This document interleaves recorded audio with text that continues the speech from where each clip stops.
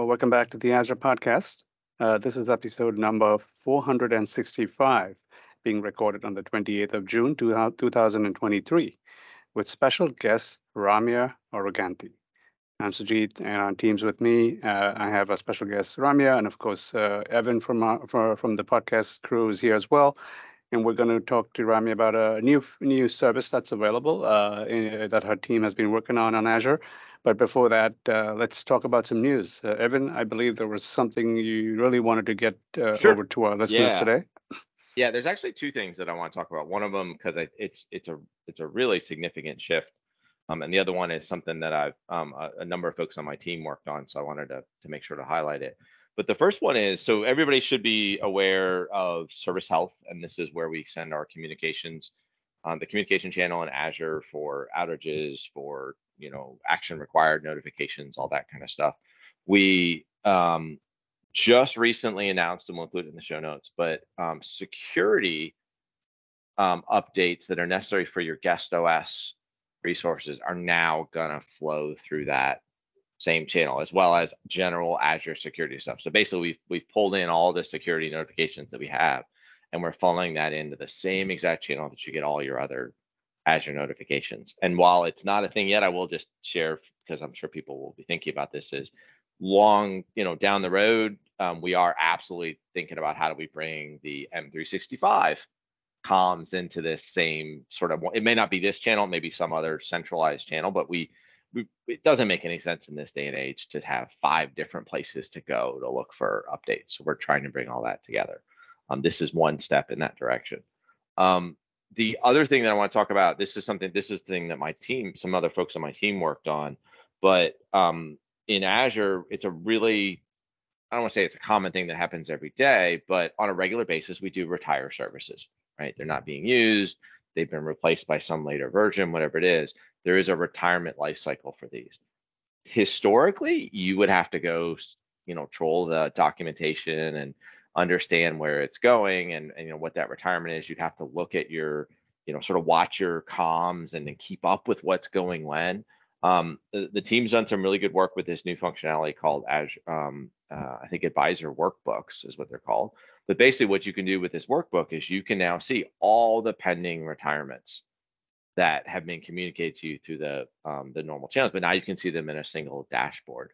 And we're actually working on sort of evolving that to show other scenarios as well, where we retire things like APIs and features as well as services. But this is the first pass on that. And it's just a great central place to go see exactly what's going to go on. Because again, you don't want to be surprised by this stuff. And these are all relevant to the services that you are using, right? When it shows you that information, or is it like, okay, here's everything that's being retired? It's a little bit mix of both. We're trying to get smarter about this to say, hey, we want to sort of target it so that it's only stuff that you care about and you use. There are some things that we just sort of tell everybody because you might start using it and you weren't using it yesterday. But we are trying to get smarter and smarter over time about, hey, if you're, for example, I'm trying to build out a model that says, if we can see you're using a particular API version, some preview version from 2016, we can tell you're doing that. So we're going to tell you we're going to retire it. And we're going to tell you when we're going to turn it off, and we're going to not tell you if you're not using it because you don't care. But we're not quite sophisticated enough to that, but we're moving in that direction and trying to get much more targeted with these. And what I like about the early announcement you had about the service health was that is more targeted to what you have, right? It knows absolutely. what operating system you have, what version you have, absolutely. And it's like, because that's always been a problem. You read in the newspaper or online about hey, here's these are the CVEs that were announced, and I'm like, do I have that?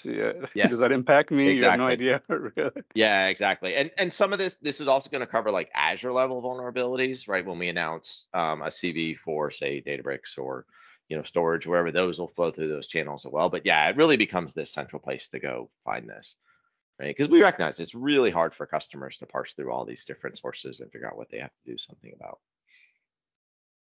Thank you. Thanks for those updates. Well, I think that's it for the news segment. So let's move on to our special guest, Ramya. Ramya, thanks so much for joining us. Please go ahead and introduce yourself to our listeners and tell us what you do at Microsoft and what your passion is in the Azure space. Yeah, sure. Thanks. Thank you so much for having me here. Appreciate it. And I'm Ramya Oruganti. I work as a PM with Azure Functions team. So my focus areas are enabling functions on Kubernetes-based environments like Azure Container Apps, AKS. I also work on triggers such as Kafka, Event Hubs, RabbitMQ. And this is OSS component that my team and I work. It's called KEDA, which helps with scaling of containers based on the events generated at the target sources. So yeah, I'm super excited to be here with you guys in the show. Yeah, I mean, this, you mentioned functions on Kubernetes. I think that's certainly something that I can relate to. I remember it was only a few years ago that we did run, we wrote an app using the functions SDK, and we put it on our AKS cluster together with KEDA. But it was not easy, right? I mean, you have to you write the app in a particular way, and then the triggers, you got to configure them correctly, and it's all done by yourself, right? The developer has to do all of that. There's no tooling when you're kind of rolling your own container with functions in it and trying to get it to work inside of AKS and wire it up to KEDA and whatnot. I'm just curious, what does this new experience look like for bringing it all together? So all the challenges and the tooling experience that you've just mentioned is being addressed in this new offering. It's called Azure Functions for Microservices powered by Azure Container Apps. So this enables developers to quickly build these event-driven cloud-native function apps, and users get this flexibility to run functions along with other microservices, APIs, websites, or any container-hosted programs. So this has been launched in public preview during build in the month of May. And some of the key capabilities that this offering provides is it comes with Azure Functions integrated programming model. And you could write function apps with the triggers and bindings that comes out of the box, and users could pick the language of their choice, and they could integrate easily with other APIs, which are written in different programming languages as such. Because all of them are deployed into this app environment that is powered by container apps. And it's again, the underlying layer is AKS as such. And the promise of this true cloud native experience is about managing all these cloud native apps with DevOps processes and tools. And this is already offered by Azure Functions as such. So you could use the same tools and management experience that you're already familiar with Azure Functions, and have those code to cloud experiences with tools such as GitHub Actions or Azure DevOps pipelines. And I also touched upon, right, being able to run function apps with other APIs. So you could easily integrate functions with multiple app types. For example, you could have a web app hosted on a container app, and functions running on functions for container apps, and a backend DB. So all of them could be hosted on containers. You could integrate them easily, build them, and deploy using these templates such as ARM or Bicep. So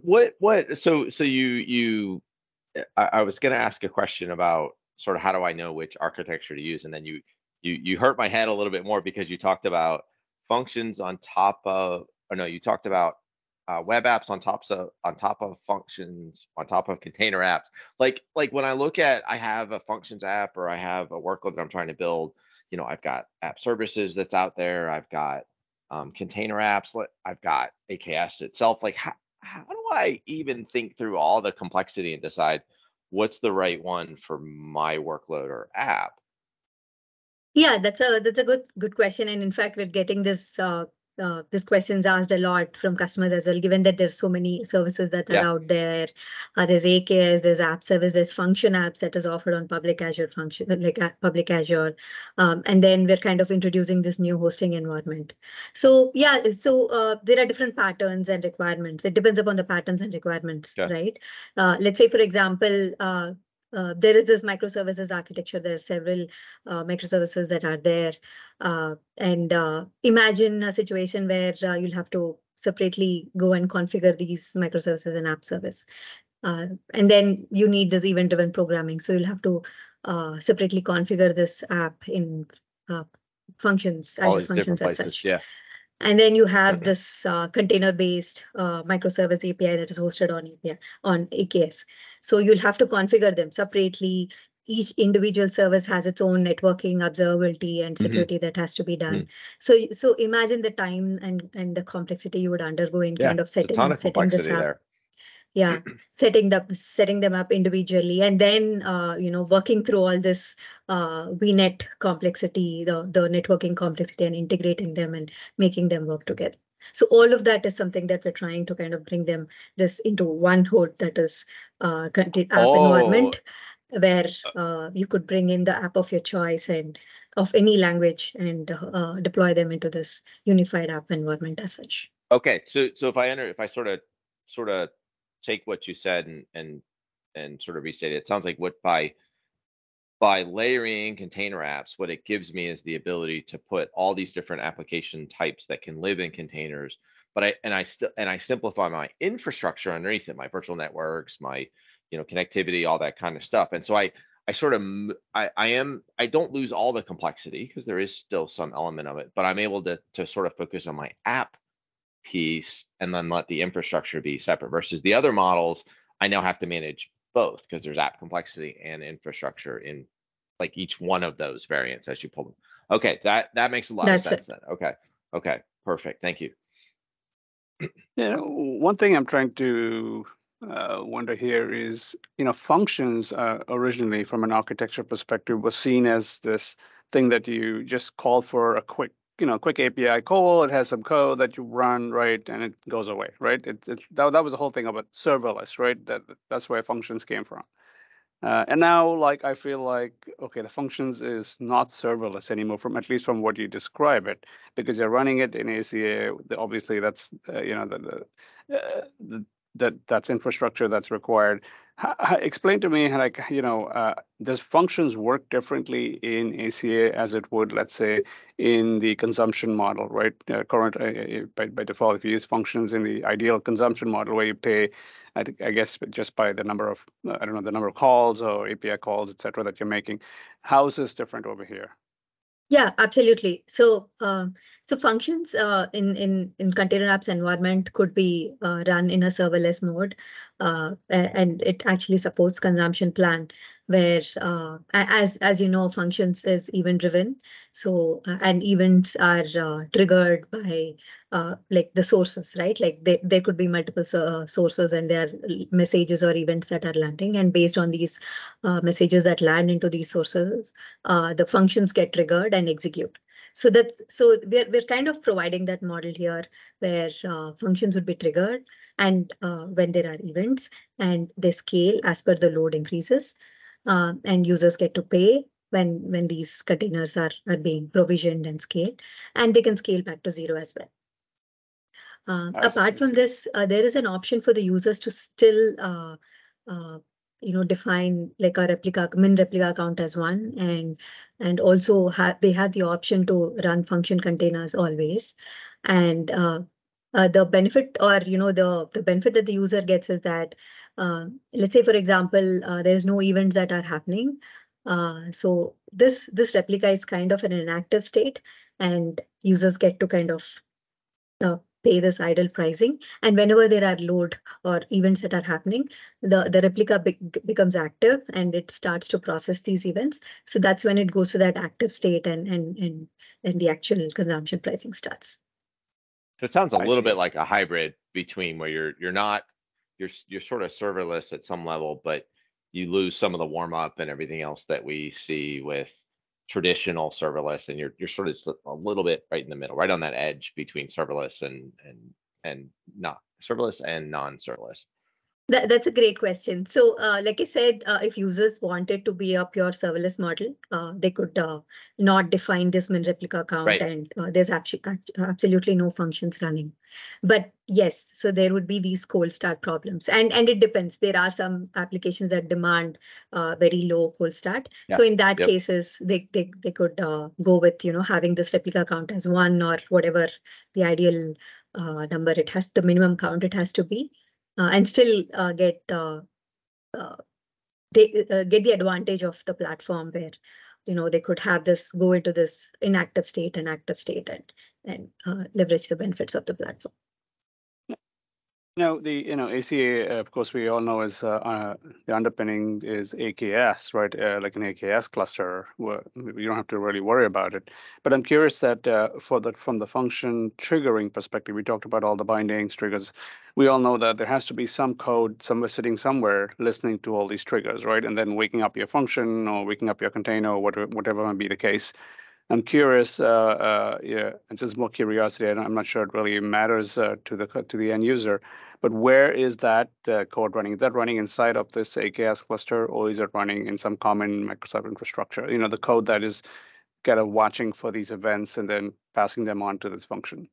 Yeah, that's a great question. So the platform comes with these OSS components like KEDA and Dapr, and KEDA is actually helps with scaling to zero and to dozens of containers. So it has the capability to kind of monitor the target sources that gets configured for a function. So whenever there are events that are happening, so KEDA is a component that will listen to these events and bring up the function container and execute them. And then once the load goes down or the events have completed, it scales them back to zero. Sujit just said something that I think I missed the first time through. The functions on containers runs on top of AKS at the end of the day, but I think I heard you mention web apps in there, and web apps don't run on AKS necessarily. Is this the exact same web apps that we should be thinking about when we talk about app services and public web apps? Can I deploy the exact same thing, or is this some variant that I have to do something differently as a user of web apps, or can I just take my standard web app that I would deploy to ASE or web apps and just deploy it here? Yeah, you could.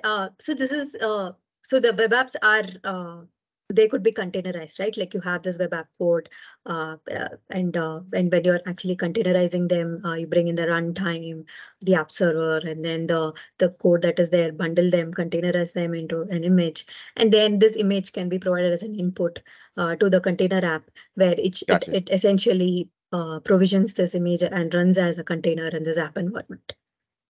Okay, so I can deploy basically something I can deploy to app services or public web apps. I can deploy, like I don't have to make any changes on my side to do it really. I might have to do a little bit from a deployment perspective, but I'm like my code doesn't have to change really to deal with this other environment. Right. So in this, it's like DIY stuff. Like you'll have to manage your own app server, the version that you need, the application demands. But whereas in the PaaS service, it's the app server is already there. All you're doing is just deploying the code. Oh, okay. I see what you're saying. So okay. So I do pick up some infrastructure management, but I don't really have to change my code, but I do change my infrastructure piece. Okay, that makes sense. I thought we were sort of going in this I was getting in this circle here, right? I'm curious, if someone was starting at the portal, the Azure portal, and you type functions, and of course that's one of the options in the Azure portal. Now, when I click functions, is there like a new option that's opened up to say, okay, I can, because typically you would give it a plan, right? An app service plan is the typical option that's available over there. Are we saying there's going to be another option now for ACA? What's the user experience like from the portal? Yeah, absolutely. So we've kind of weaved in.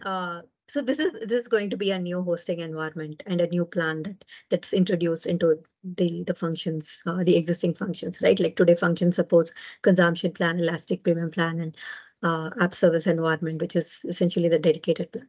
So this is a new plan that's been introduced, which is called as Azure Container Apps environment. And Azure Functions client tooling like Portal and CLI is enabled today with this plan. So the users are expected to provide this new hosting environment. So that's where you're essentially telling functions that, hey, deploy my app into this hosting environment name. This is like the user is expected to pre-create it, or like if it is through Portal, they could create it while they are creating the function app. Or if it is using CLI, the expectation is that they create this environment and then give that as an input and for deploying this function app into this managed environment. And from a plan standpoint, functions on container apps today supports consumption plan, and which is in GA for container apps as such. There's also another new plan that's been introduced. It's called Workload Profile, which is again divided into consumption, and it's like the new consumption V2 and then dedicated. So functions do support the new consumption V2 as well. And dedicated is something that we're working on, which essentially provides this dedicated single tenant AKS cluster to the user, where they could run functions or apps in a dedicated mode or in a single tenant. And from a pricing perspective, when you run functions, you're essentially paying for the plan, right? I guess that you're running the functions on. Is it the same here? You're just paying for the ACA infrastructure instance, and then the functions is like, I don't know, is there an additional cost for the functions itself? Yeah, right. So there's no extra charge for Azure Functions on container apps as such. So function executions are built according to the container apps. Yeah, so users can leverage the active usage pricing and the idle usage pricing based on the replica accounts they define. And yeah, it's like I said, it's the pricing is same as container apps. There's a free tier. The first 2 million requests are within the free tier, and also like 180K we only get 2 vCPUs. million. And beyond that it's very it's just like less than $1 per million requests as such. So it's very competitive pricing as such that has been introduced. Sorry, I just have to laugh because I've been hanging out on the Azure platform for a really long time now, and I remember where literally everything you did cost a little bit of money to do it, and now there's sort of these free tiers for a lot of the services, and some of the numbers we give, like the number of Event Hub messages we'll process, or in this case the requests, like they're just like, you would, unless you're running a real app, you would never ever hit this stuff, right? Which is really democratizing across board. So I'm really happy to see it. It just makes me laugh when we throw, oh, if you exceed 2 million, you have to pay something. Okay.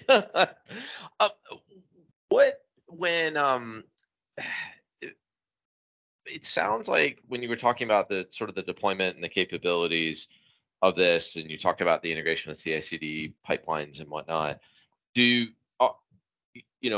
yes, I'm removing some of the infrastructure complexity like we talked about earlier, but I've got all these different app types that I can deploy to ACA, right? Do I have the full range of capabilities that I would have with normal container apps in terms of the different types of apps that I can run, or am I restricted to some smaller subset of capabilities or app types? So I guess maybe stated a different way, if I can deploy it to a container and it will run, can I use it in sort of this world in combination with the function apps and the AKS? Or does that question make sense? Yeah, absolutely. You could definitely integrate functions that are running on container apps with other apps that are running on AKS or other PaaS services as such. Like your database service could be in like SQL or Redis. Yep. Because containerized serverless database is something that it's not out there yet, and there are other capabilities that are being worked on from a platform level to kind of give those sandboxes where customers could bring in their DB as a always running containerized image that is being provisioned on app environment as such. But right. Yes, to your question, it can be integrated with other PaaS services or services running on VMs or Kubernetes. Okay, so I'm not restricted sort of living just within this container app sort of environment. Okay, that's great. Yep. As a developer, I mean, I use functions quite a bit. I have two kind of questions about that. One is, there's a lot of triggers available in functions, right? I mean, it's quite a big list actually. It kind of almost similar to what Evan was asking. Are there any limitation running this function now, this in ACA, in terms of the trigger support, or is it like the full gamut of triggers that we used to have? Like, if I was running on app service today, and I was like, hey, let's consolidate everything in our ACA infrastructure, right? Because it's all there. We don't want to have two plans. It's one plan or whatever. And we kind of I can just drop it here or move it here. Yeah, glad that you've asked that question. So we've kind of started off with like some triggers like HTTP, storage queue, service bus, event hub, and Kafka. Because like from our study, and we've kind of investigated on what are the popular ones that are predominantly used in microservices or in a container based or a cloud native world, and we've kind of given this full-fledged integration with KEDA, where users need not configure for scaling these specific trigger apps as such. Having said that, Functions on Container Apps today supports all of the triggers that Functions provides out of the box. But from a scaling standpoint, the triggers that I've mentioned would be like there's auto scaling configuration that has been enabled. But for other triggers outside of this list that I've mentioned, users would have to like have a min replica to be set, because there's no KEDA scaling that has been enabled, and these such apps won't be scaled as such. So they would be running as per the number of replica accounts that the user gives, and process it. And there's always those pods or containers that are up and running. But Yeah, that makes sense. But we're evolving, so this is going to change. And as we progress towards GA and beyond, we're going to bring in more and more all of the triggers into this list, and make sure that they have that they're seamlessly integrated with KEDA. Yeah, so it sounds like it's really more about sort of expanding the capabilities of KEDA than it is sort of the container apps, functions on container apps environment that you've built. So you've got to do some work over on the KEDA side, but that's once you implement it there, it'll just work just like it did natively, like Sujit was talking about.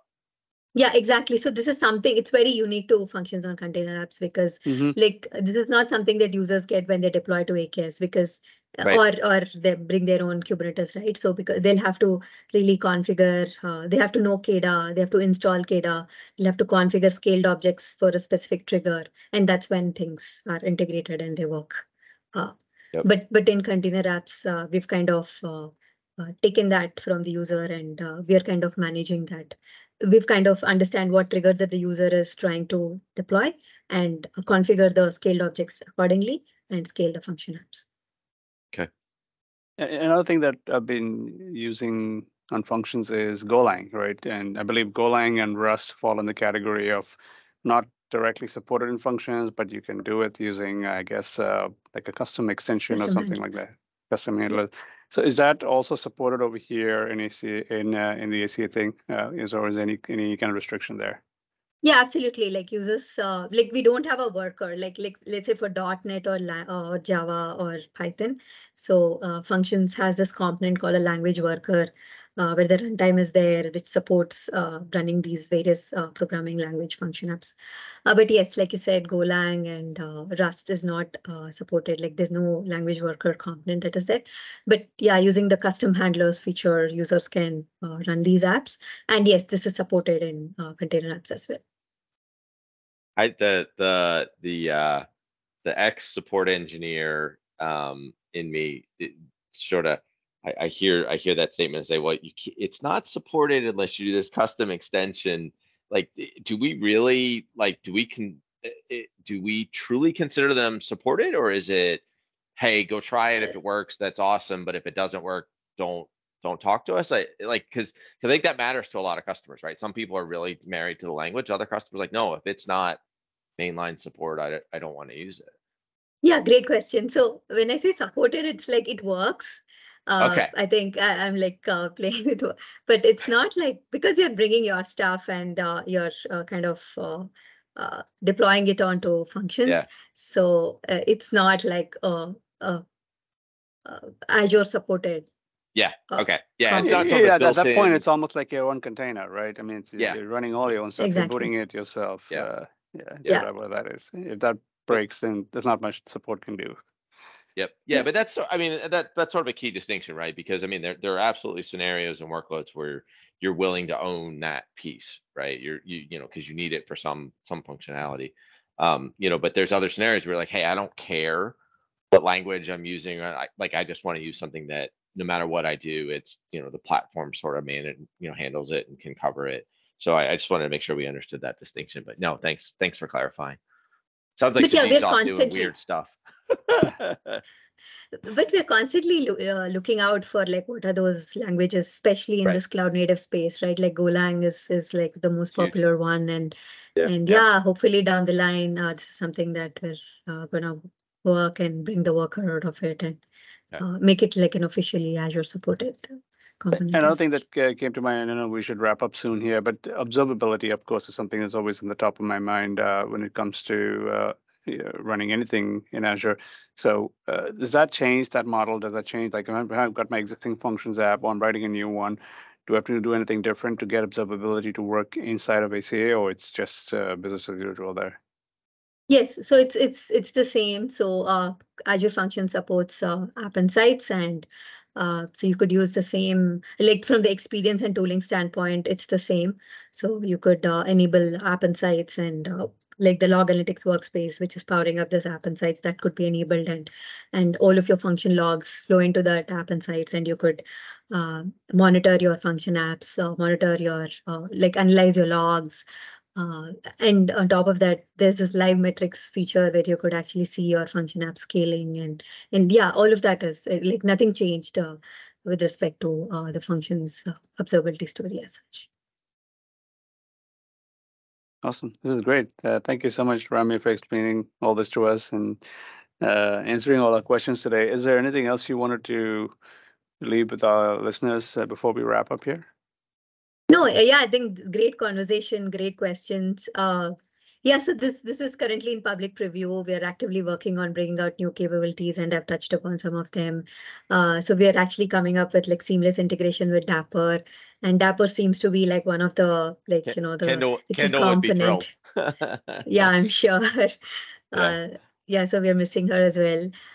So so yeah, that's gonna be out soon, and with private VNet capability, managed identity will follow. So yeah, I would really urge the developers out there working in the cloud native space who have requirements to run this event-driven programming. Check out the service, all the features that are available. Give us feedback. I'll probably drop in the GitHub repo link in the show notes, maybe. Sure. Yeah, I'd love to get the feedback. What worked, what didn't. Yeah, that's it, I guess. Awesome. Great. Thank you, Ramya. Thanks so much. Thank you. Thanks for having me. Appreciate it. Yep.